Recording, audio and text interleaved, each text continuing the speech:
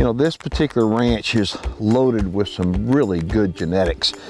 And so they have asked me to come down here and try to do some culling, which I gladly said I would.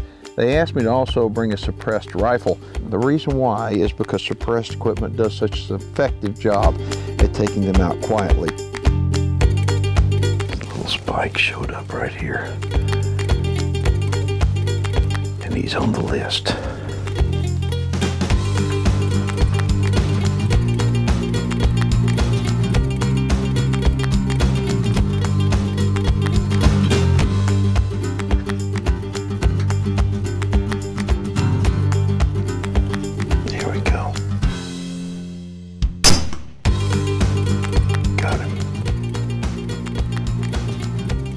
Surgical right there.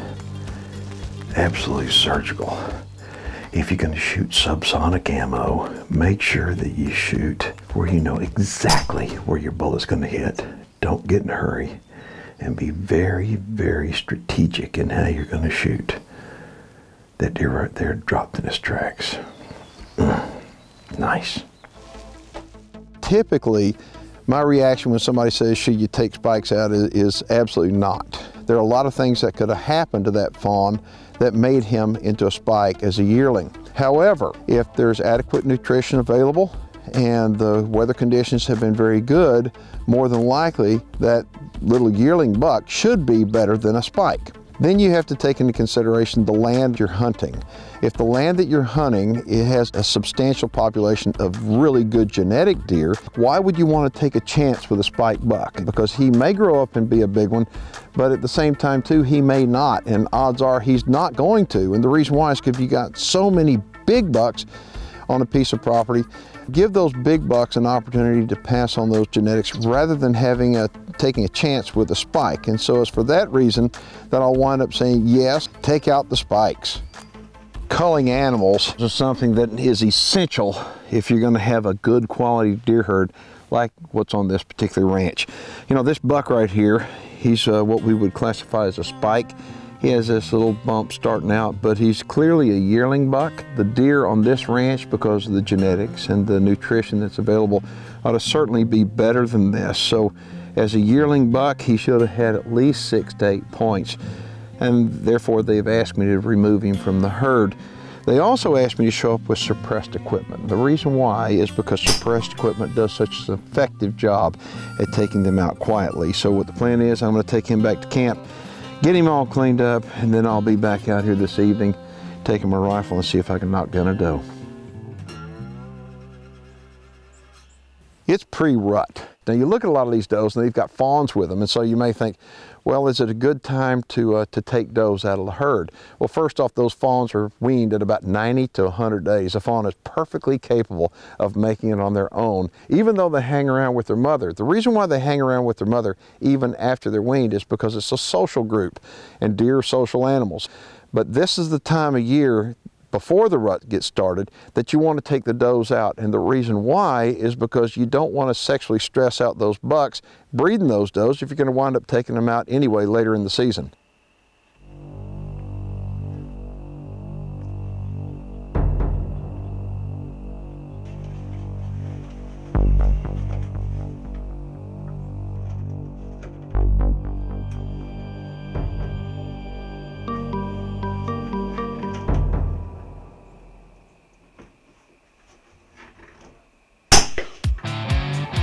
Just like that. There we go. That's what I came out here to do, to take a doe. This area is under heavy game management. Lots of bucks, lots of really, really good bucks. And the reason why is because they shoot the junk. They give the good genetics a chance to breed, and they take the does out to where it's a 1-to-1 buck-doe ratio. Boy, she's gonna be good eating right there. Hunting with suppressors is a lot of fun. It's very effective, but if you're gonna use subsonic ammo, like I used this evening, you need to have very good accuracy. I put that bullet right here on the top of the head, but hunting with suppressors is a great way to get more people involved in hunting. And but the key is if you're gonna use subsonic ammo, so the noise is very, very quiet, you need to make sure and have laser accuracy. Put it right there on top of the head. Ooh.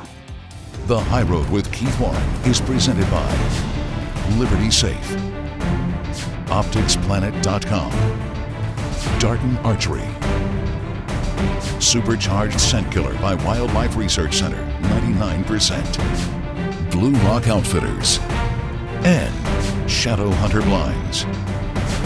Elevators. The High Road will be right back.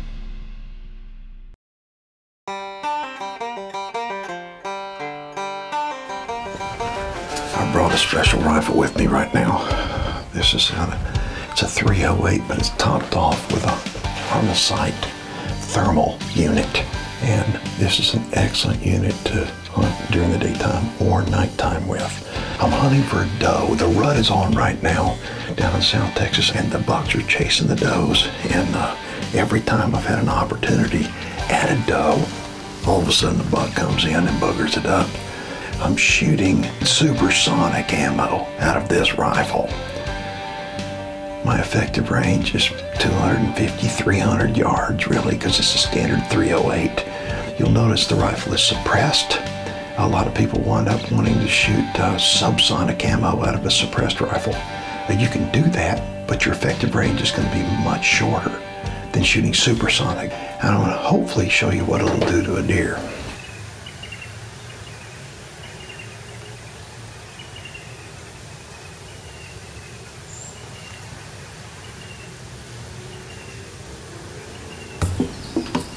There's a lone doe all by herself right there.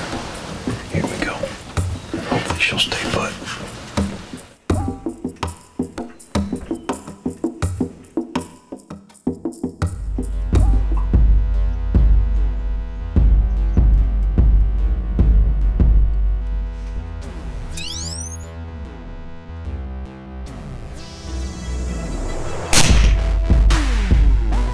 That's the way it's done right there. Doggone right. I mean,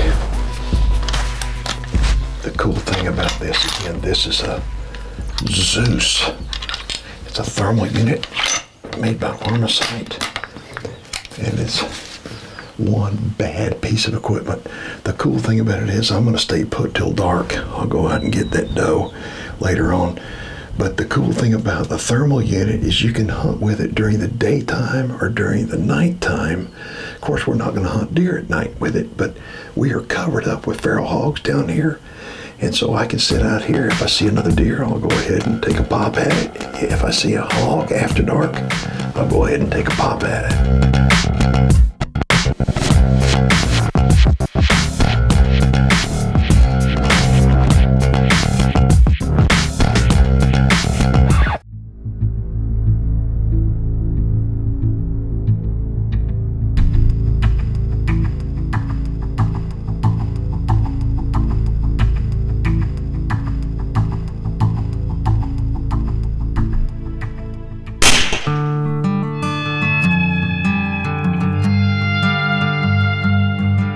Took a really nice doe here about 2 hours before dark, and then came back in and took out this hog right at dark. Now, thermal units are really good to use at nighttime. I mean, they're exceptionally incredible, actually. You know, you can see anything that heat measures off of. And I've got mine set on white hot, and you could actually see when the hogs were moving behind the trees, you could actually see the tree in the foreground. So I had to wait till the hogs got clear, and I took a shot. And what's so cool, it measures, it's so sensitive, the thermal unit is that as the hog hits the deck, I leave the thermal unit on it, and it measures the heat coming off of the blood on the ground. And it's just really unbelievable. If you've ever wanted to use a thermal unit, don't just count on using it at nighttime, but use it during the daytime as well, because the people that buy thermal units use them. They have a dedicated rifle, they will use them for daytime and nighttime hunting. It's Armacite's thermal unit, and it's called the Zeus. If you're interested in hunting the legendary South Texas brush country, check out our friends at GreatTexasHunts.com. As hunters, we play an important role in wildlife management. It's not just about killing, but instead, our job is to target the right animals to harvest. and that's all part of what we call the joy of the hunt.